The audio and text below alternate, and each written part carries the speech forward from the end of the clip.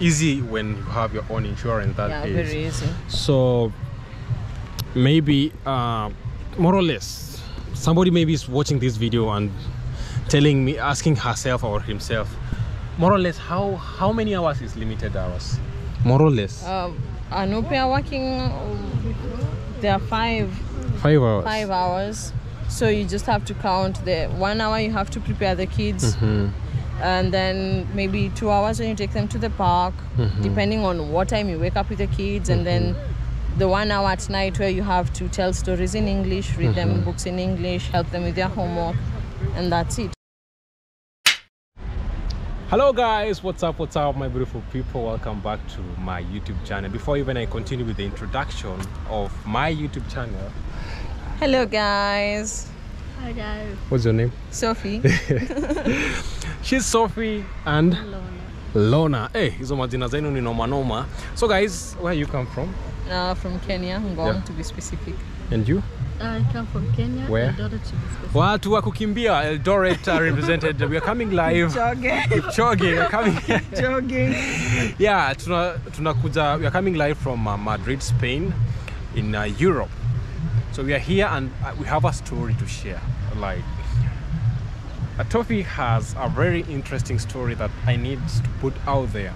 So because a lot of people have been asking, how can I, how will I, how could I, you know? So let us answer that question with Sophie. Sophie came to Spain by, how did you came? I came to Spain as an au pair. An au pair. Maybe for somebody who is not understanding what au pair is, can you explain what and I don't know, like we don't have like a specific definition of it. Is you come here, you get a family, you get a host family, they help you learn Spanish, and in return you help the kids learn English or the family. But then you have to do minor chores like maybe taking the kids to the park, making their snacks for school, waking the kids up to go to school, just minor chores and not so much. So in general is to take care of the kids. Yes. So that is au pair. And when you got this job, were you in Spain or in Kenya? No, I was in Kenya, and I learned through au pair through my friend. She was in Germany as an au pair, but now she's fully settled there. Right. That au pair, is it a group? Is it what is it? How did you come? Okay, knowing it from your friend, how now did you start? Did she connect you or how did it go? No, she just told me about the website. There is a website. Yes, there is a website, Aupair World, and Aupair World. You fill your details, like your introduction, your description, what you have, like your English level. For me, because I come from Kenya, I am native in English. Native girl. And generally you just describe yourself, your passion about taking care of kids, why you want to learn a new language, like what are your interests, why do you really want to come here, like, Right. So guys, there is this app called Aupair World. Aupair World. Can you spell the Aupair? The Aupair is AUPAIR.com. .com. Yeah, aupairworld.com. Right guys, this is a very useful information for those people who want to travel abroad, maybe to get a job. Maybe somebody, it's very different here to take care of kids here and maybe back at home, right? Yeah, it's very different because Kenyan kids are independent. Very dependent. Like you wake up in the morning, your mom wakes you up, and after I wake up, I need to have breakfast, wash my face, prepare myself. You don't have somebody pushing you around. And also, Kenyan kids are very, when it comes to playing, they are very imaginative. They are playing around. They don't have to depend on a person to take them to the park or to tell them, hey, let's play this game, So, all right. So after applying for that, on that website, how long did it take you maybe to get a person or a family? A month. I remember I applied in the first week of November, and the last week of November I had a family, and I started applying for my visa processes and searching for the documents required to come to Spain. Wow, 100% legal. So Did they send you an invitation or a work permit, or what did they do? They send an invitation, and they sent me an Aupair contract. Oh, wow, they give you a contract. Yes, and if you get a nice family, they can also pay for your health insurance like my host family did.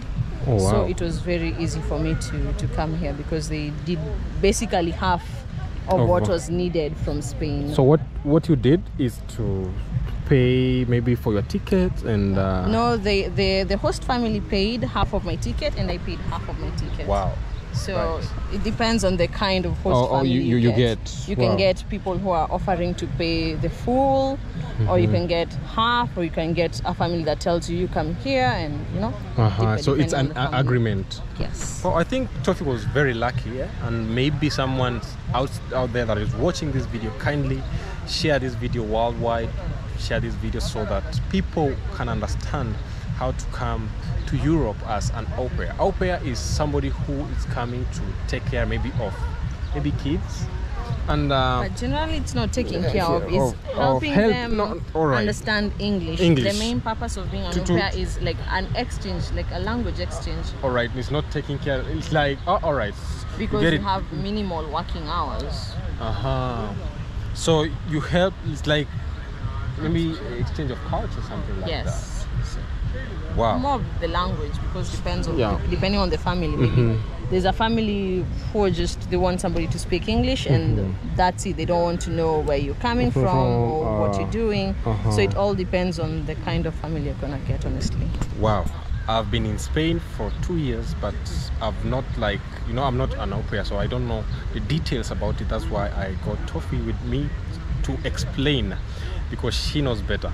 So maybe it's now you came to Spain. You met the family. How has life been with the family? Oh, well, life was very challenging because things turned around, to be specific, because in the contract there were like 4 kids and I was only supposed to take care of 2 kids, but when I came here, like I say, depending on the family you get, I had to take care of 4 kids, and they were pre-teenagers, and teenagers in Spain are very hectic. They don't listen to anyone, so it caused a lot of commotion between me and the family. It was hard communicating, because you will tell them, please do this, do that. They're like, no, you're here to do that for me. And I was like, no, like they don't want to. They just want to depend on you, They don't want to grow up. All right. So that was the biggest challenge. Yeah, the biggest. So apart from the kids, the family was okay. Yeah, well, you can say that the family was okay. Yeah. But so generally they are always positive and negative. In either way. So what was maybe the? Now you were in Spain, huh? After that, are you still with that family, or no? Or you changed the family? Yes. So when you are here, you can change. Yes. When your contract ends, you can get another contract. Yes, depending on what you feel like. Maybe you get a good family, you can stay there for like 3 years. But if you get about like a bad family or a family with challenges, you can change when your contract is over, so they don't have to renew it for another year. All right, guys. So maybe you've talked about few hours, limited hours. So, and life in Europe is expensive, I imagine. So paying your bills, paying maybe rent. So how did you survive? Side hustles. You have side hustles apart from that? In your free time, you can do babysitting, you can teach English to other kids. It's very easy, because Spain is now growing and they need more English speaking people, and they need the kids to learn English. So I can advise people to come to Spain and as an au pair and get side hustle jobs and to teach English. So maybe I can say that au pair visa opens doors for you. Yeah, it does. So people should not fear.